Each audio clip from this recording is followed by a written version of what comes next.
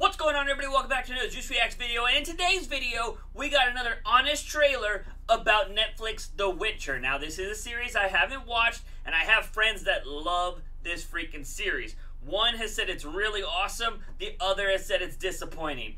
I haven't seen this show, but I'm down to see the honest trailer. So let's go ahead and react to it right now. Witcher.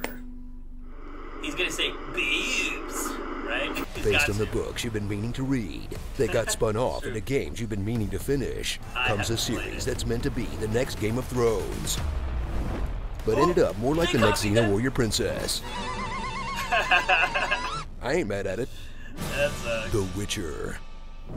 Get ready for the most watched Netflix show ever, because they changed how they count the views as you enter a sprawling fantasy world that seems pretty complicated on the surface, but boils down to a vaguely Polish Tolkien with swears.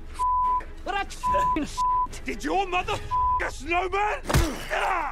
When there's something strange in your bog or woods, who you gonna call? A Witcher. You don't scare me. That's too bad. Highly trained mutant killing machines who every moron in the land wants to pick a fight with for some reason. You mutant son of a bitch. Did not know you were a Witcher. I've always wanted to play with one. Ride along with the titular Witcher, Geralt, as Henry Cavill mean mugs his way through the continent, searching for the minimum number of syllables required to carry a series. I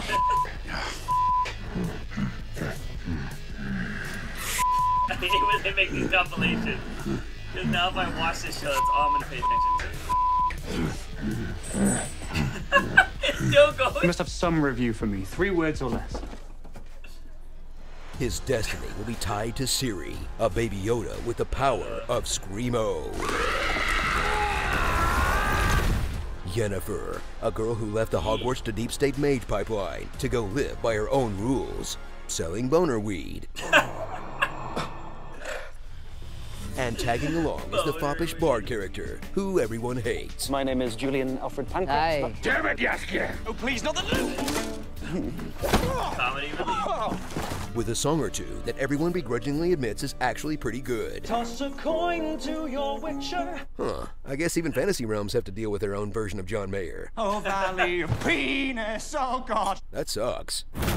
Watch the action, drama, and complete lack of comedy unfold across a typical episode where Geralt comes across a problem he doesn't want to get involved in. I want you to join my team. No, Then totally gets involved in it. I'm in. While Ciri runs through some woods boringly, Yennefer's dress comes off. Then we switch timelines, only you don't realize it since half the characters don't age, so just enjoy an awesome sword fight. Some, cool magic sometimes, I guess. Out come Yennefer's boobs again, and at the end of the day, it turns out man was the real monster all along. It's a formula I can totally get behind. Oh, the next one's already started. So if you ever wanted a show to put images in your head that would match the phrase porcupine wedding, sexy hunchback, or magical hysterectomy, then you are super weird like us, and we finally have a show to enjoy together. Because if peak TV was all about 12-hour movies you have to binge all at once to appreciate, then I welcome the return of shows that can say, tonight on Witcher, meet a bog monster who's also a beautiful lady, coming up after an all-new Buffy, only on UPN. Dude, I miss freaking Starring commercials like that. silent but deadly, the Hunchback of Notre Dame. Hey Siri. My ballads bring other coin to the bar. Blood Sugar X Magic. Baths. Beheadings. You gotta say it right. Barf. Oh, I just ate. Bibs. Yeah. Midsummer. Whisper voices. That was great. What are you, child? Talking about coin. How much coin for your Kiki more then? You seem to find coin pretty charming yourself. I have enough coin to rebuild our house. 10% of all your coin. You fled with that coin. My coin. My coin. Coin. Talking about destiny. You don't believe in destiny? I have to find my destiny. It's your destiny. Yes, your destiny. Does everybody know about Destiny. everybody's Destiny. Destiny. Destiny. Destiny. Destiny. Destiny. Destiny can go.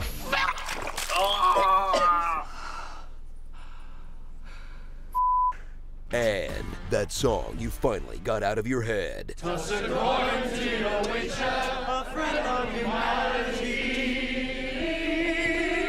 And it's back. The Hair Witch Project. In the book in the game a lot? See, because like... Okay, you just buried a baby at low tide, barely an inch into the sand. You might as well just chuck him into the ocean if you're not going to put some elbow grease into it. Return from whence you came. I'm the honest voice guy. Yeah, so do they, for those of you that love The Witcher, that have seen The Witcher, that have read the books, that have, obviously if my friend Armando is watching this, bro, tell me, do the books use the F word a lot, and do the game use the F word a lot?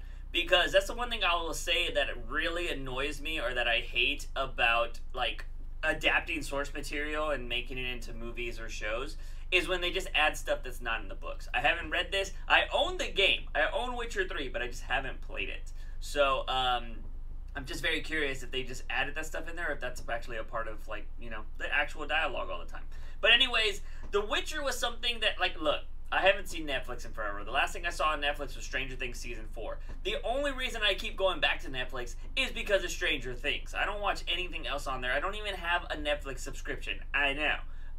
But, like, I haven't even watched a lot of things. I haven't watched the Mandalorian on freaking Disney Plus. I don't even have Disney Plus, but everybody says that they stopped watching the shows after that anyways.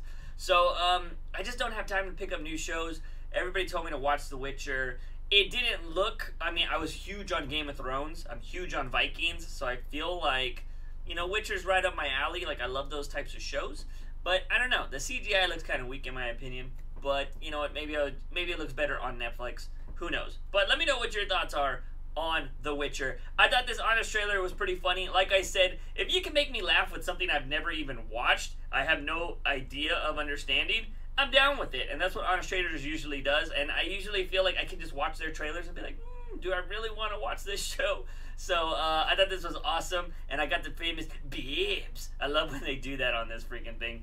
But yeah, this is your video for today, ladies and gentlemen. I hope you enjoyed it. Hope you enjoyed the reaction. If you did, please hit that subscribe button. Give this video a like because it helps out the channel. And of course, turn on notifications so you don't miss any of the content that gets uploaded here daily. But as always, ladies and gentlemen, I'm your host, JUICEbox. Remember to wake up in the morning and ask yourself something about my daily dose of juice. See you guys next time.